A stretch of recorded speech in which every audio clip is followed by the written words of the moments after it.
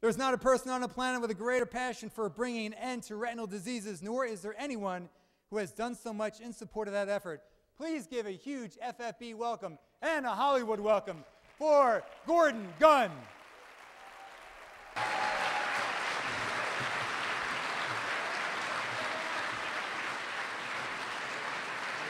Great to see you, Gordon. You are Hollywood.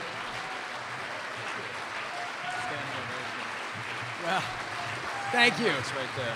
Thank you. That's great. That's great. Thank you. Thank you. Well, thank you very much. Thank you very much. Thank you. And thank you, Mark. I wore my Hollywood outfit just because I heard you were going to say. Also, I should tell you, Ed Golub is a great friend of mine. I love the guy. But don't listen to him anymore. When he says when, not if, I'm telling you, it's now. It's now. Now. Okay.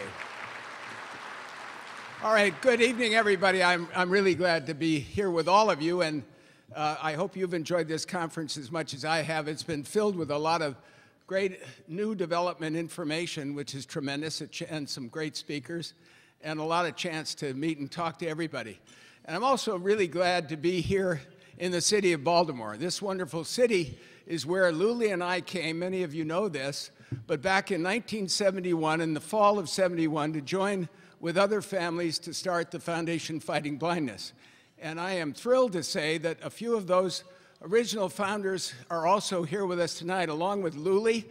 Bev Berman is here, and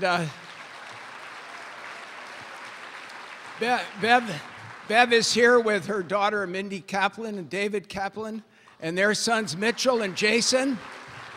We're really glad to have you guys here. And it was Mindy who, along with her sister, Joanne, were diagnosed back in the early part of 1971 with retinitis pigmentosa, and that's why Ben and Beverly became so involved in starting the Foundation Fighting Blindness. And now Mindy is not only a national trustee, she's also president of the Baltimore chapter. So she's following very much in her parents' footsteps. Mindy, thank you.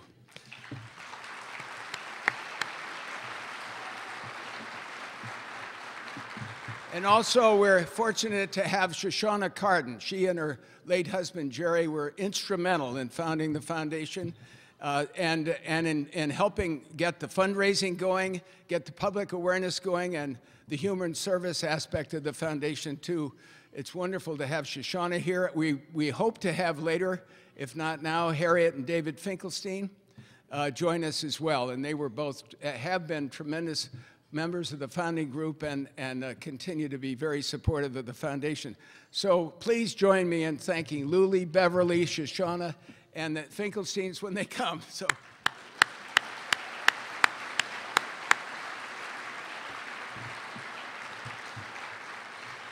It's really hard to believe that it's been 42 years since we started it.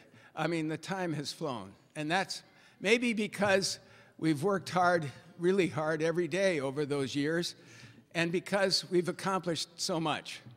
And we would not have made the progress we've made, nor have the very, very extraordinary potential and promise we have in front of us, if it wasn't for three groups that have all worked together as a team all the way through. And it starts with our researchers and, of course, our scientific advisory board, which started back in 1972 under Alan Lady's leadership, and now, after 30 years at the helm, he turned it over to Eric Pearson. Eric's doing a fabulous job as the chairman as well. We have a world-class group, and we've had it ever since we've started. And because of them, we've funded the best research available. We've brought in the best people possible to be in this field.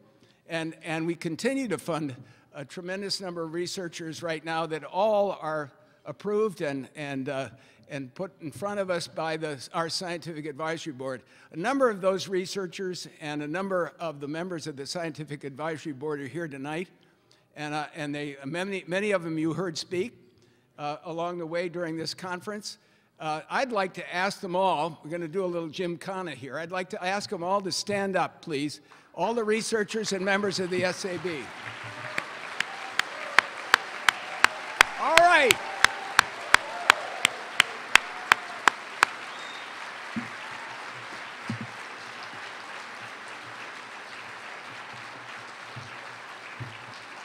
These are hugely dedicated people, and so is the next group, and that's our volunteer leadership. And we've got a lot of the officers here. You heard Ed Golub's name, Jerry Shaw's here, Joel Davis, a number of the other officers, Yvonne Chester, and then members of the board of directors, our national trustees, and our chapter leaders are all here. And you guys are what make it really work. You're the drive and the passion behind it all.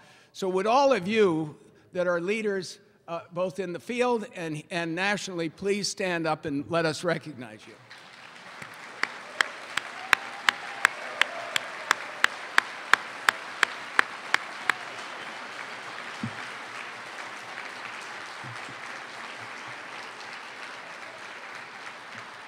And when we started, it was just a handful of people. We didn't need a staff. Now, as you can tell, we've grown and evolved. And all these groups have evolved and changed, and we've added people. Well, we've also added a professional staff under Bill Schmidt's leadership and a tremendous group of senior leaders and a great professional staff. They are not only responsible for putting on this weekend and this event, but all year long. They work day in and day out to support the research and the volunteer leadership. So would the staff please stand? The staff.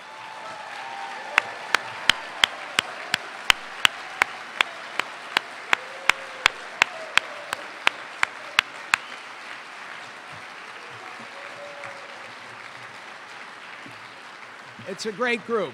And now, because we've got most everybody else standing up, we're getting you warmed up for the dancing. There are a number of people who are here for their very first conference, very first Vision Conference. And I think you're the lifeblood of the future, too. So would all of you who have not been, for whom this is your very first conference, would you please stand up? And let us thank you.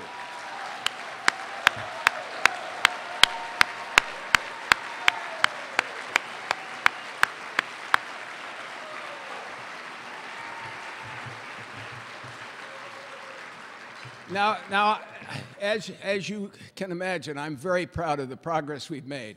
But tonight, what I'd like to do is talk about the future. And that's because we're no longer just doing as we did when we started 42 years ago, just searching for a cure. Now, with the number of clinical trials we have going on, and one that is restoring sight to people who were blind, we are really making the impossible possible now. It's a tremendous time in our history and wonderful. It bodes very well for the future.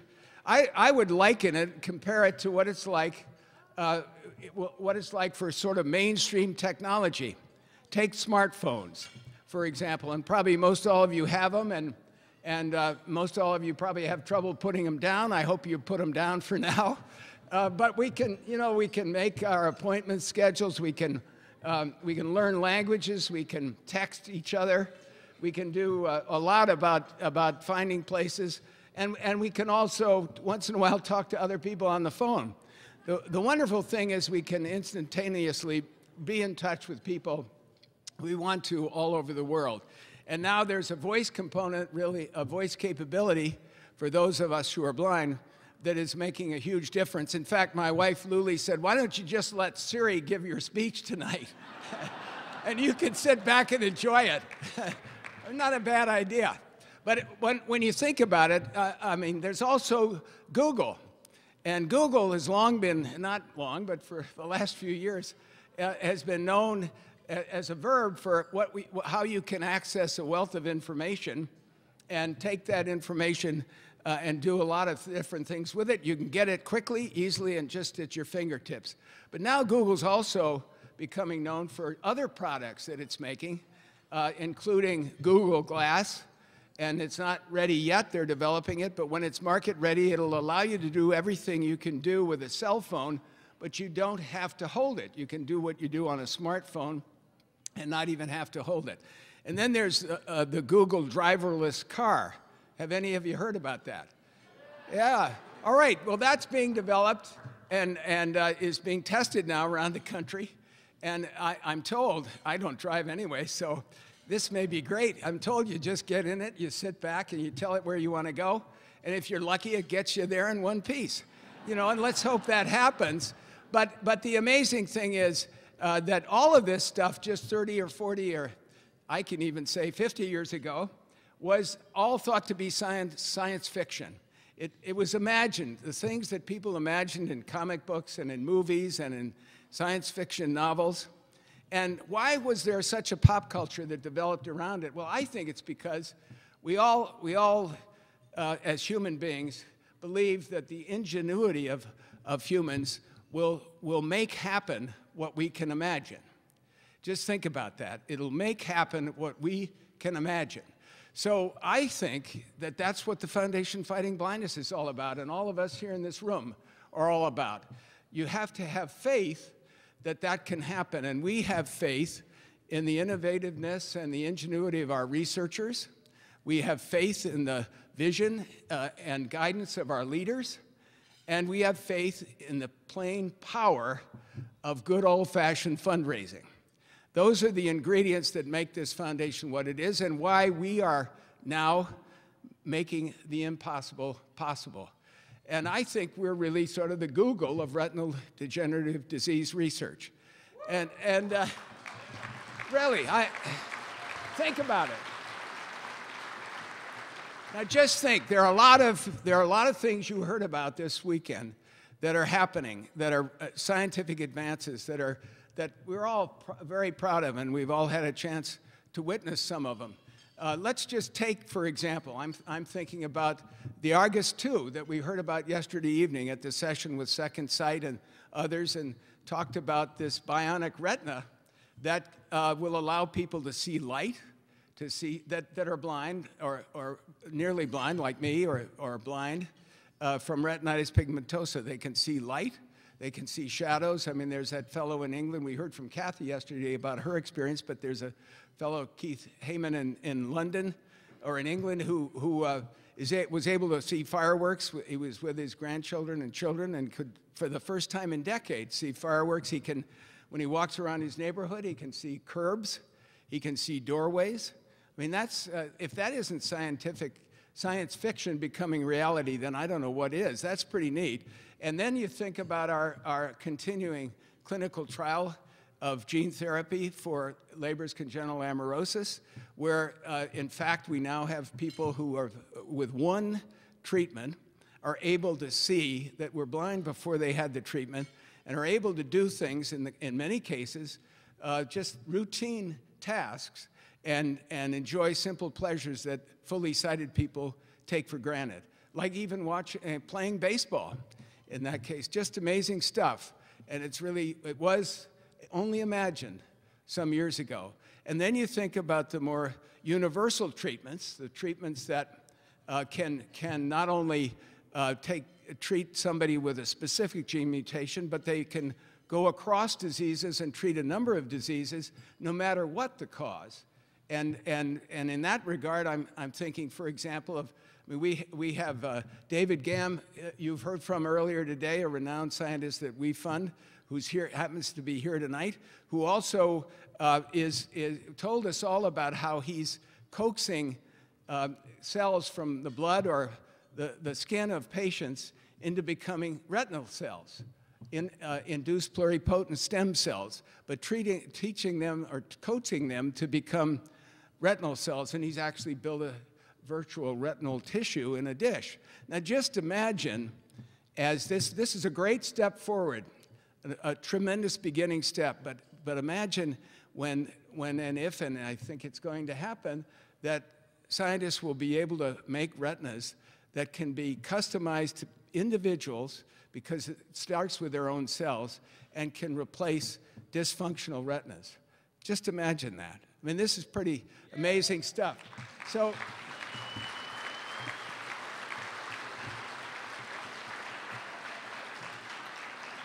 So there's many of these, and we are making the impossible possible. Think about, and there are many more than just those, but now put your mind around, well, what could happen in 5 years or in 10 years? I mean, think about this Argus 2, this bionic retina. Think about the third and fourth generation. Will people be able to look into the faces and see the details of the faces of the people they love and of their friends? I mean, that's possible. That's very exciting. And the same thing is true with the retina, the possibilities there. I mean, this is amazing stuff we're talking about. The possibilities are endless based on the research that's going on right now, and we know will be coming along in the future. And we know how to get there. We know how to take care of them. We know because we've already raised, in the first 42 years of our history, $550 million.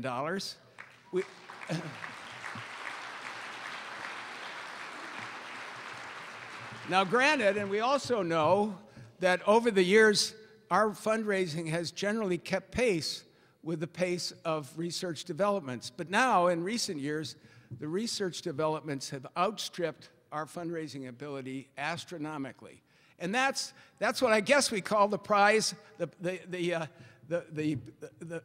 opportunities of success. I mean, we had to have success to get there, but now we got to have a superhuman job, all of us in this room going forward, and many others, thousands of others around the country. We have now more than 130,000 volunteers and donors, active volunteers and donors around the country. That's pretty incredible.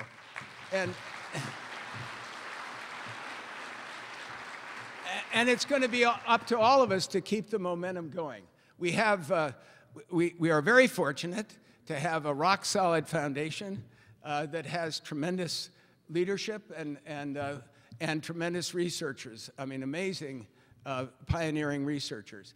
And what we're doing now is, and a great staff, as I said earlier, what we're doing now is trying to add further and further to that great strength that we already have.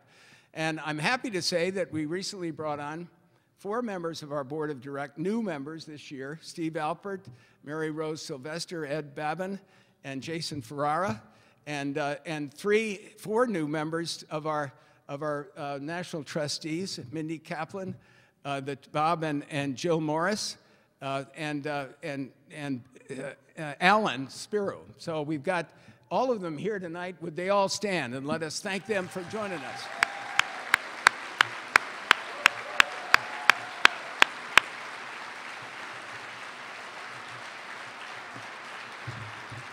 And you know the great thing about this is that they all bring with them a lot of their people, a generation of people who are supporters of theirs. So that adds to the effort, that adds to everybody in this room. It helps, like all of you, to increase the fundraising for research. And we're going to be focusing more and more on adding to that effort. So you'll hear more about that, and we look to all of you to help us identify future leaders and keep them coming for the foundation. I just have to say, I think it's very exciting as I look forward and see what the future ahead of us, that we do have 2 and 3 and even maybe 4 generations of people now behind us and coming along to carry on the research that has already been done and to build on it.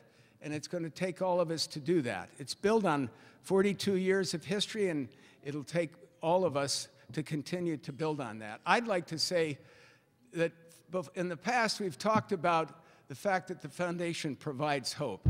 And now I think we can say going forward, not only do we provide hope, we provide healthy eyesight to a lot of people, and we're going to increase the amount of that. Saving and restoring sight, and we're doing it now. Thank you.